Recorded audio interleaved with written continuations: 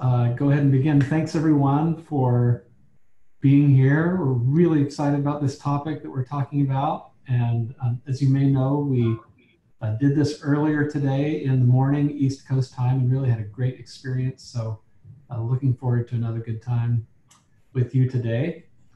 And with that, I'm gonna hand it over to Ross, who's gonna talk us through kind of the agenda and kick us off. Great. Thanks, David. Are you guys seeing my slides? Yes. All right. I'm Ross Strader. We'll go ahead and get going here. Today, what we're going to do, we'll talk just for a couple minutes about what we mean by interactivity, say a few words about why interactivity is important. I'll kick it back to David, who's going to talk about some of the analytics that we have been working on that help point us to places where interactivity would be the most useful for students.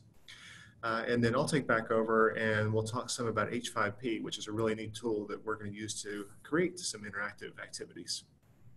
So what is interactivity? Well, an obvious definition is that it's something that allows students to interact with the material. I think the important distinction there is you know, reading and video are all good to introduce a concept, but those of you who teach know that we can lecture at students all day long, but it's not until they start really doing the homework and engaging with the material, that's when it starts to stick in their brain. So interactivity is an opportunity to have the students learn by doing, which is a lot of what the learning science says we should be doing in education. It gives students a chance to practice the concept that they're learning. It provides an opportunity for application. So, you know, instead of just having questions that have them recall things that they've read, give them a scenario in an interactive activity and let them kind of work through that scenario and apply the concept as opposed to just recall it. It adds meaning and interest to content. You know, having a point of engagement is, well, engaging and motivating. And so there's a benefit there. And then finally, and I kind of think this is the most important one, it's an opportunity to provide feedback. So again, as the students are learning the material, one of the big advantages in my mind of the new digital courseware that we have, maybe I won't say new anymore, online courses, digital courseware, digital tools, is the opportunity to provide feedback to students who are going through this in real time as they're learning a concept. And so I would almost even be happy with this definition, that an interactive activity is something that provides real-time feedback to the student as they're learning a concept. Why is this important? Who cares? Well, I talked a little bit about this already, but this is a great book for those of you who haven't seen it yet, How Learning Works. Susan Ambrose and some of her colleagues came out of Carnegie Mellon University a few years ago. And this book gives it kind of pulls from the research to give 7 principles for how to teach, how to build a class. And one of the principles, in fact, is this: goal-directed practice coupled with targeted feedback are critical to learning. If we, as we sometimes tend to do, ignore all the learning science and want to prove it again to ourselves, the Open Learning Initiative at Carnegie Mellon University released a paper a few years ago talking about the doer effect. So there's the title of the paper. I will cut to the chase for you. They looked across a number of different courses and over 10,000 students and found that the learning effect for the students that actually did the interactive activities was about 6 times greater than for those that just read the content or watched the videos. So, good stuff here. I'm going to turn it back over to David. He'll talk a little bit about how do we figure out, you know, if we're bought into the idea of interactivity, how do we figure out where it would be most useful to students. So let me stop sharing. Or did I stop sharing? Did you take over, David? I took over. I just took over at the same point that you stopped. Great, so. Perfect. Thanks. I'm seeing your screen now. So interactivity is super important, super useful for students to have opportunities to practice and get feedback and understand what they are getting and what they're not getting. But it's obviously more time intensive, more resource intensive to build interactives than it is to write a paragraph of words. So it can be, from a practical perspective, really important to think about where are we going to spend the time and effort to add interactivity. And so that's what we want to talk about for a minute. When we talk about where, and this idea of a place in a course, it really helps if we have a sense of what's in the course, what's there, and how it's structured. And that really, for me and for us at Lumen at least, all comes back to outcome alignment. This idea that the outcome is at the center of everything that's going on, and that content, that practice opportunities, formative assessment, summative assessment are all outcome aligned.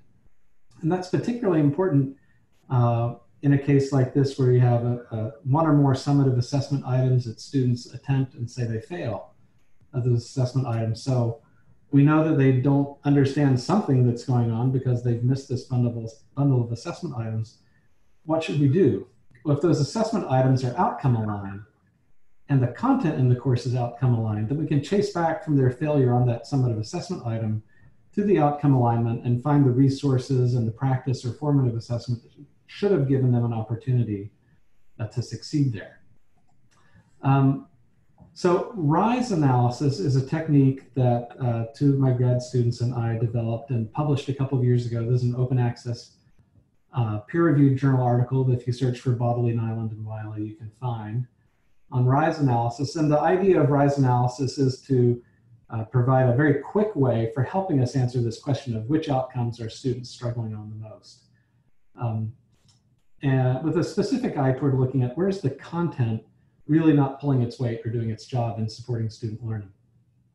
And so the way to think about that, or the way that we thought about it and described it in this paper, is in kind of a 2x2 matrix where the horizontal is learner engagement with content, and the vertical axis is learner performance on aligned assessments.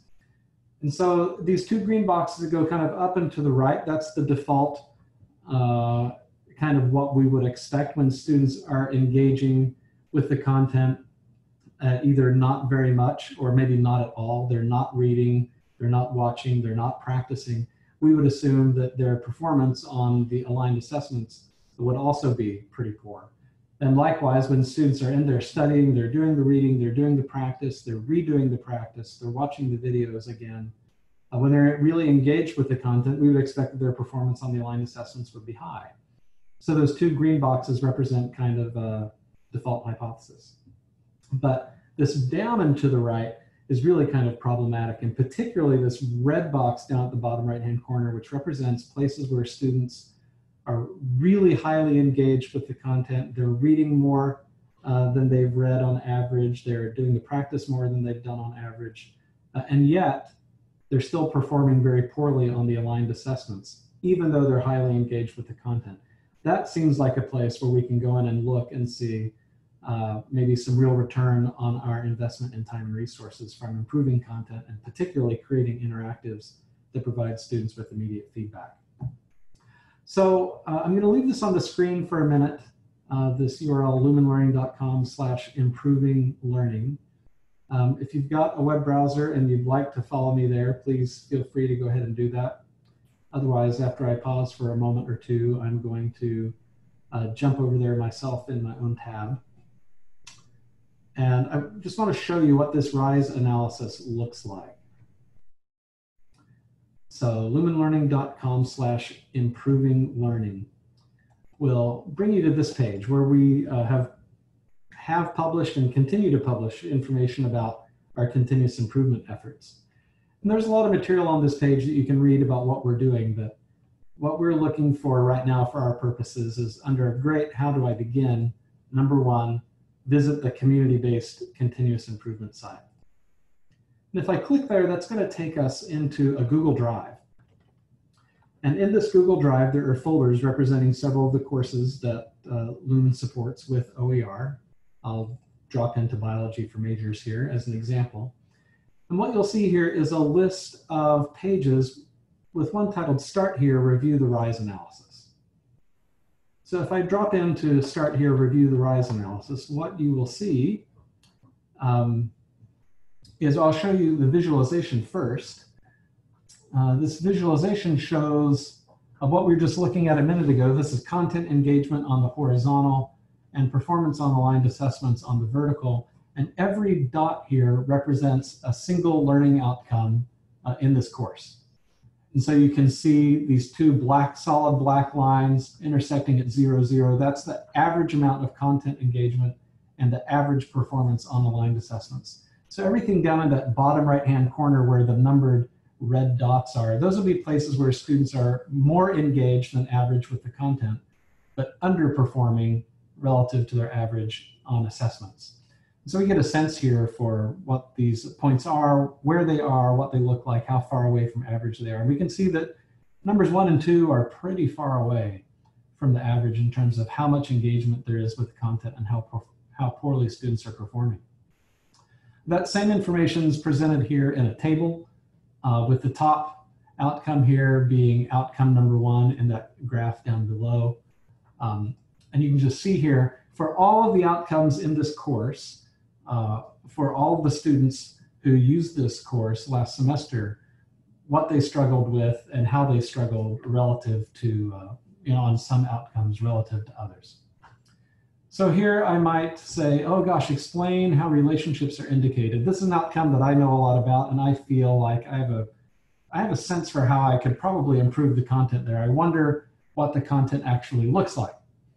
If I return to this folder here, I see outcome 2, explain how the relationships are indicated. If I double click that and open it up, it will bring me to a Google Doc that provides me with two things. First, a little bit of scaffolding around how to contribute to making this content better. And then below that, all of the content from the courseware that is aligned with this specific outcome that's supposed to support student learning there. And as you'll see, if you take a look through this kind of framework here at the top, it recommends doing everything from just sharing your thoughts, leaving a comment, maybe adding a comment that says, hey, I can tell you why this isn't working, or I have an idea. And if you don't know how to leave a comment in a Google Doc, there's a video tutorial to show you how to do that. All the way down through, recommending other OER that could be used here, to making small edits directly in the material, or actually just cloning this page and kind of going to town in terms of doing major reworking there. But this is the kind of material that we're pulling together and the support that we're providing for continuous improvement. And particularly, I wanted to give you a view into that RISE framework report and what that looked like. So as we go forward and talk about where might we spend some time creating interactives, the list of outcomes listed in that Google Drive is a great place to look for outcomes that students are doing poorly on, where some time invested there can be really helpful. So I'll turn it back to Ross to talk a little bit about how we add interactivity. Great. Thanks, David. All right, so this is a part I'm really excited about. This has been a passion of mine throughout my career. And back when I was creating interactive activities, say 15 years ago, this is what it took, right? Some of you might have been doing that at the time as well. It's HTML and JavaScript and CSS. It's a lot of code to make things work. And then along came this icon you might recognize. It's Flash. And that solves some of the cross-browser compatibility problems we had before, and there was a nice IDE, so it's kind of a step forward. Still a little bit, too in depth for somebody who isn't interested in doing some coding, but a little bit better than having to just do straight coding at least.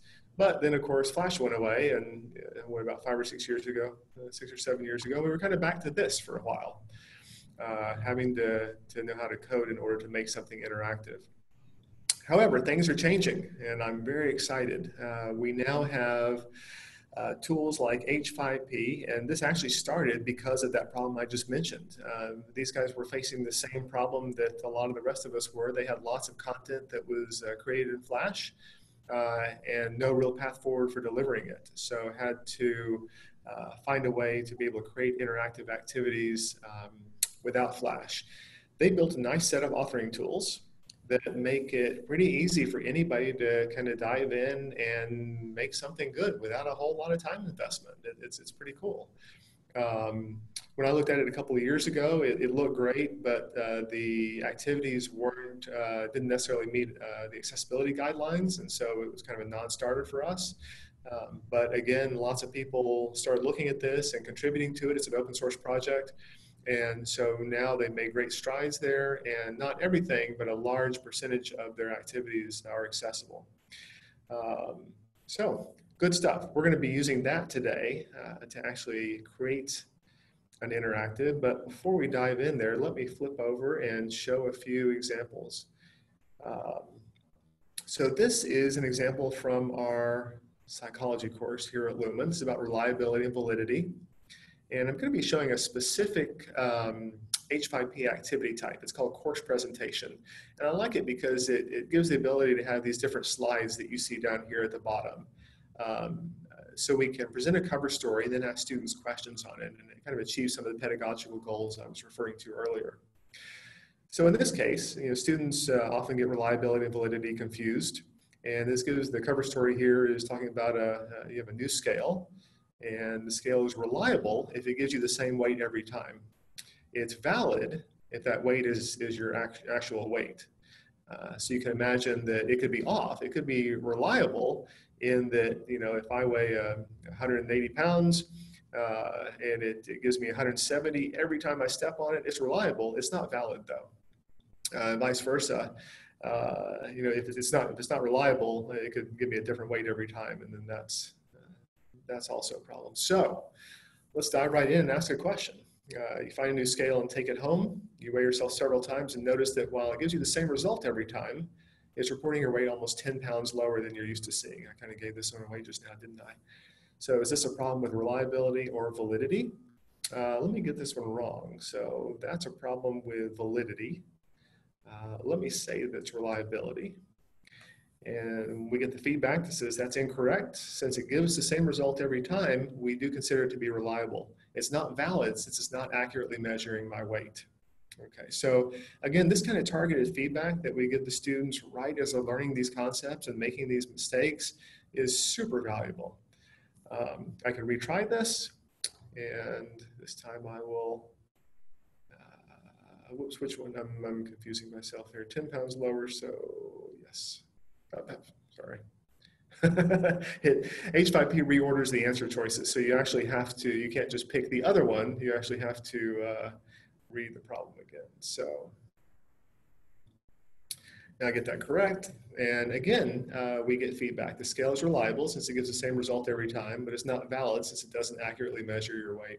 Now, why bother giving feedback there? I mean, the student got the answer right. Well, you can imagine that these are novice learners who are going through here. I might have guessed. I really have no idea here. And so giving feedback on the correct answer is really valuable.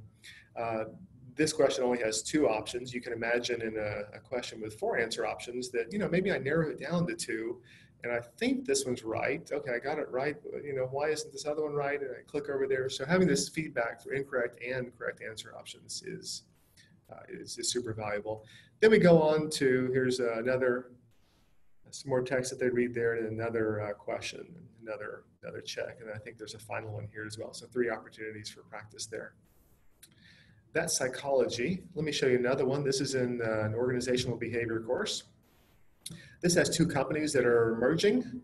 And I think the cover story is that one of them has had a commission-only model, while the other one has salaried sales staff. So what's going to happen when they merge? Nobody's going to be happy about that, right? We continue with the cover story here, and then the same idea. So there's a conflict here. What's the best way for management to look at this conflict? And I think this is a wrong answer. So yep, that's incorrect. And again, gives you some good targeted feedback there. And it's the same idea. So there's an additional wrinkle. Here's a new problem. What do you think is going to happen here? I should say also that these types of questions that we can ask here in these interactive activities are different than the ones that we would come up with, say, for a quiz, where the purpose of a quiz pedagogically is really to assess student mastery. Like, did they get this? Let's prove it. For a quiz, it's for faculty. For a self-check, it's the attempt or the opportunity for a student to prove it to themselves. With these kinds of practice questions, these interactive activities, it's really, again, the students are learning by doing. So it's fine to say, okay, you read a couple paragraphs on this concept. Here's a scenario. What do you think might happen? Take a stab. You're not necessarily supposed to have mastered it yet, but you pick an answer and you get feedback, whether you're right or wrong, that helps you learn the material. Let me show a couple of other examples just quickly. I think worked examples are always good to see in my experience. This is from one of our econ courses, macroeconomics. And this one, we reuse OER wherever possible. In this course, we pulled OER from OpenStax. They have a great econ text. But there was a graph on this page in the original text that was this graph. I'll flip to the end now just to kind of show you the final product here. This was the graph in the original text. And I'm not an economist, I'm an engineer. So graphs and math don't scare me the way that I think some students kind of get nervous around graphs and math. But still, even as somebody who's comfortable with graphs, there's a lot going on there, right? I'm not sure where I would start parsing that. So what we've done is we've taken that graph and pared it down to where it's just a supply and demand curve. So at this point in the course, I should have mastered that. We've had a lot of content on supply and demand, equilibrium points. And we start there and say, okay, here's the supply and demand curves. There's a cover story. I think this is about rent control and popularity of a town. And what ends up happening is that that's going to cause the demand curve to shift to the right. I'll get that one right. See, I have learned something about economics as I've gone along. We go forward to the next slide. Okay, there's that new demand curve. We've drawn that in. All right, what happens when we add a price ceiling? We go in here, now there's a price ceiling. Okay, again, another opportunity for the student to engage. What do you think is going to happen with that price ceiling? And I'll take a stab here. I don't remember the answer, so that's incorrect. And then finally, again, on that last page, here's the completed graph. I think the main point here is that delta they have there representing the excess demand or shortage from the price ceiling. So I love this one. We've been able to build this graph up over time, kind of walking the student through each step in the process. So it's not so overwhelming when they see this. And finally, let me show one more quickly. This is from the Introduction to Business course. It's about absolute and comparative advantage. And here we have two countries. Orange and green are the names of the two countries. And we're going to look at absolute and comparative advantage to maximize the total amount of production for both countries. So again, same thing. We have a cover story. We flip through. We come to questions that we ask the student along the way to, again, let them engage with the content, provide feedback as we go. So just some examples there I wanted to show you to maybe give you ideas.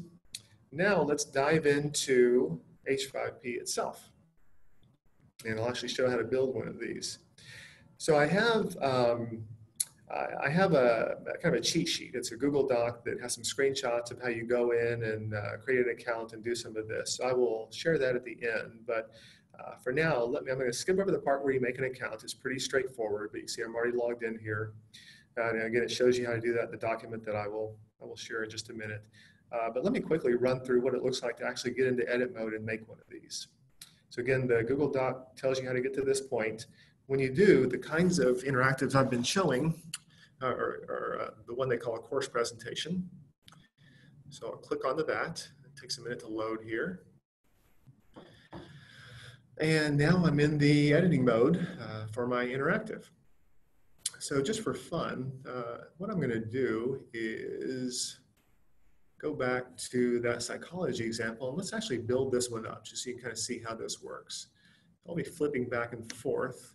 I'm going to move this tab over here between these two, and we'll recreate that one. So you enter a title for this activity. I'll say reliability and validity. And one thing I'm going to make sure and show is how you enter the attributions here for the content that you'll be using. So there's a metadata field right here near the title. It's if you don't notice that, then there's nothing else that points you to it. So I find this is easy to miss. I wanted to highlight that. And what that does is it lets me assign a license to my content. You'll be doing this today for the interactives that you'll create. So I'll choose CC BY. 4.0 is fine. By default, it has my username. So I'm going to put in Lumen Learning. And I can choose save author there if I want to enter another author, or just go ahead and save the metadata. Okay, so I've entered my licensing information there. I'll show you in just a minute where that is visible in the end product. All right, so there's a series of buttons across the top here. And this, again, this is pretty user-friendly. I can click on any of these and it lets me enter text or load an image. All right, so let me grab the text for this first one. And I'll paste it in here. There's some different kinds of, it's a WYSIWYG editor. You can do some formatting here if you want. And I'll hit done. And I can move this guy around. So I think I can move him around. There we go. I think we had this one across the top. Oops. In the original activity. Okay. Sorry, I thought I wanted to edit again. All right. We can add an image. So I will go and let's see, I think I had one of these. I'm not sure if I downloaded that already. So let me just show you the image screen. We'll pretend like we're going to add an image. That's what you do. You can choose that from your computer. But again, I wanted to highlight the metadata field here. So that lets me add in the title of an image. Actually, you know what? I think here, I pulled it up over here. This is the bathroom scale image. So let me go ahead and do this. Save as.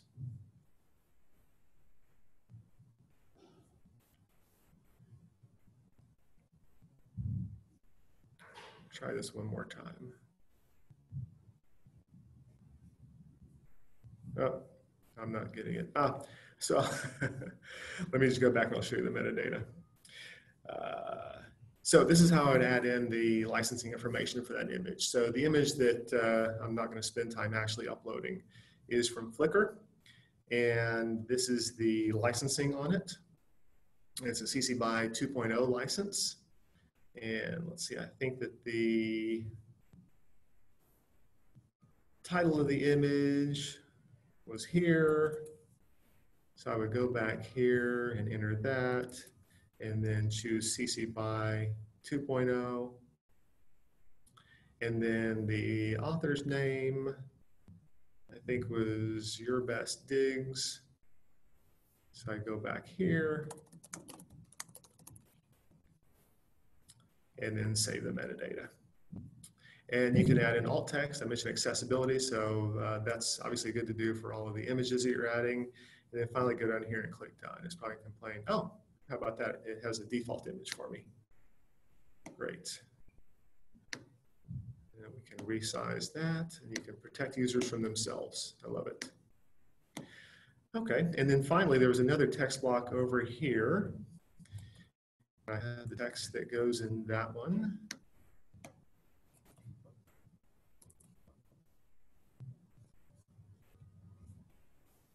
Okay, and we will, let's see, we'll move this one over and resize. Great. So that's that intro screen. And again, I'll show you the attributions in just a minute. That's the first slide here, if you remember from the original activity. The second slide is where we asked them that first question, so let me demo that as well. To add another slide, I can do one of a couple things. Here's a new slide button. I can also clone this slide, and sometimes if the formatting is going to be similar, then that's a nice option. Let me just go ahead and add a new slide in here, and I'll get a blank one. And so this again is where we have this multiple choice question. We flip back to our activity, and that is right here. So I'll click on that. This opens up a new screen. Okay. And then the question system is this.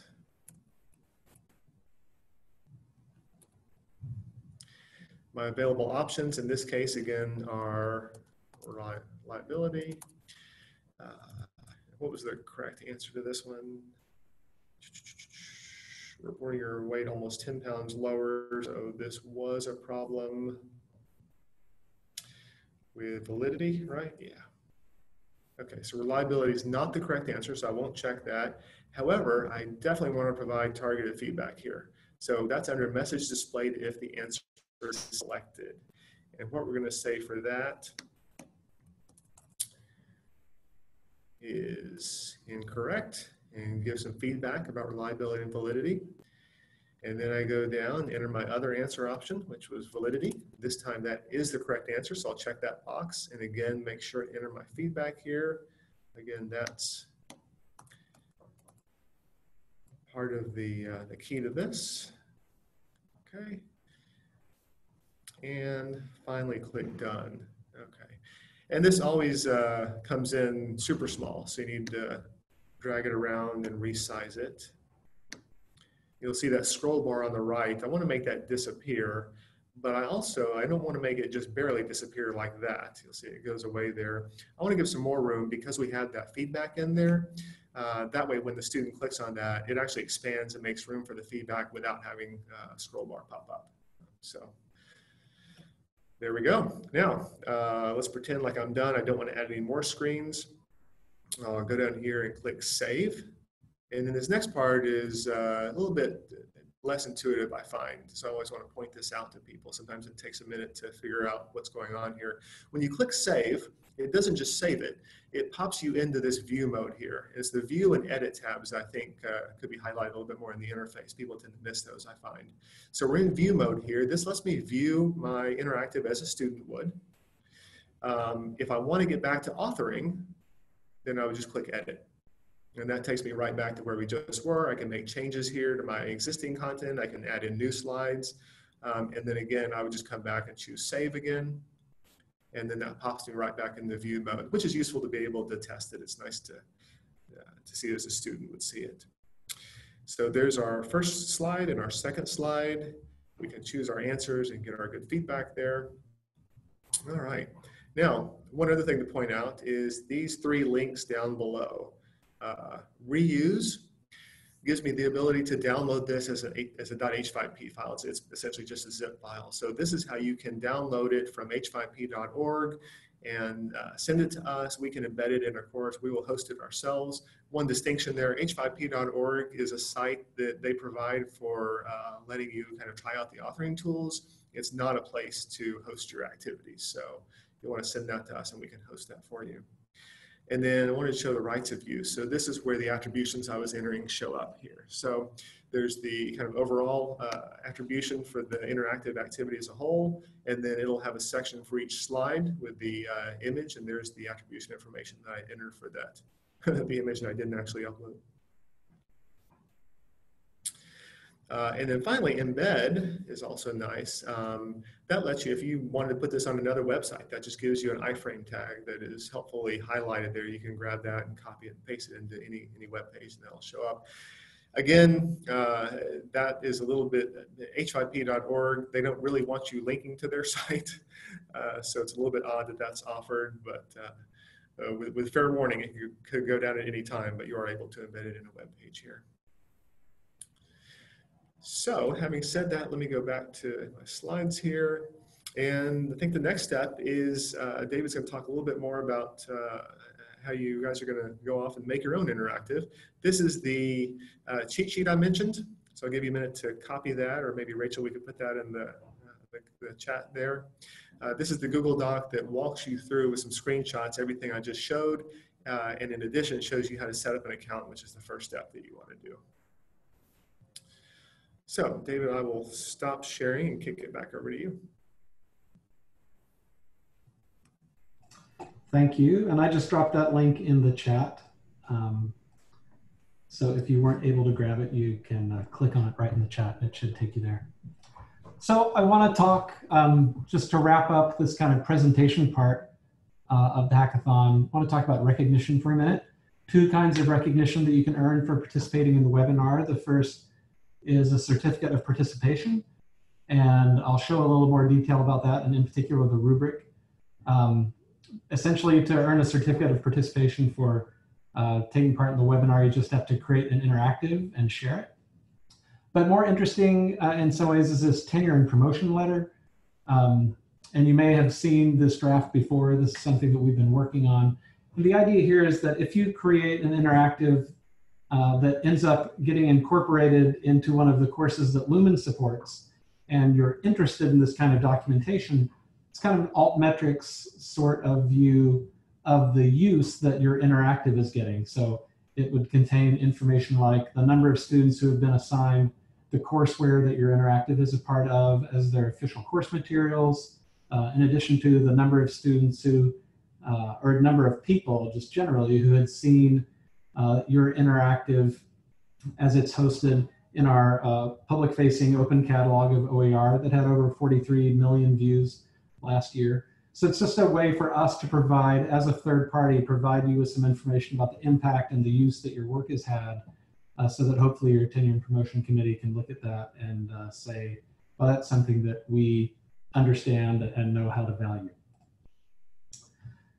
So what we want to do now is spend the rest of our time, we've got about 2.5 hours left of what's blocked out, inviting you to create an interactive. So the first step here, of course, is deciding what topic to create an interactive about. And so I'd encourage you to go back and look through the RISE analysis data, see if there's something there that is a course that you teach or that you have some disciplinary expertise in where you can create an interactive there.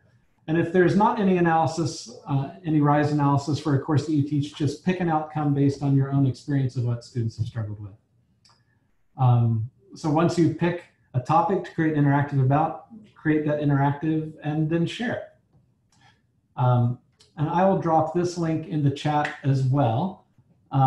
This is the link to the Google Doc where we're having people share the interactives that they're creating. And I'll just take a second and type that in here, and then I'll show you what that looks like. All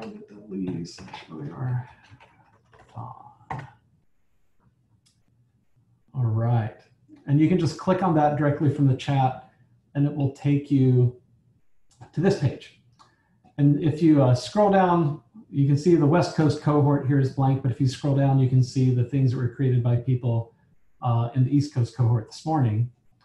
And basically all you need to do is provide your name, the link to the interactive that you created, and the link to some OER that you would use that interactive with. I've provided the link, both the short link and the long link to the H5P tutorial that Ross had mentioned a minute ago. And then here, let me just talk you through the very short rubric for earning the certificate of participation. So you need to create an interactive using H5P. You need to include distractor-specific feedback for the questions in your interactive. And that feedback should not say, go review the course materials. The feedback should actually contain the coaching and the information that students need to correct whatever misunderstanding they had when they clicked on the wrong answer. Be sure to openly license your interactive using that metadata tag right next to the title. And then once you've done those things, come back here and jump into this blank area below the West Coast cohort, and you can share the interactive that you've created. And having done this, I think we had about 15 people create interactives this morning.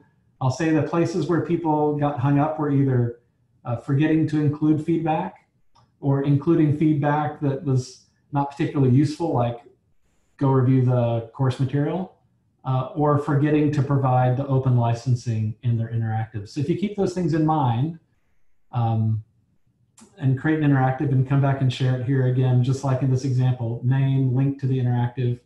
And this link to the interactive, you'll find as you're editing in H5P, that's just the address that's up in the address bar. So you can do that there. And so for the next little bit, Ross and I are going to hang out here and we'll be available to answer any questions that you have. If you get stuck, if you can't remember how to, say, add the open license and you can't find it in the tutorial or whatever question you might have, one of us will be here and able to answer your question and try to get you to the point where before you jump off, you've done everything you need to do to at least earn that certificate of participation.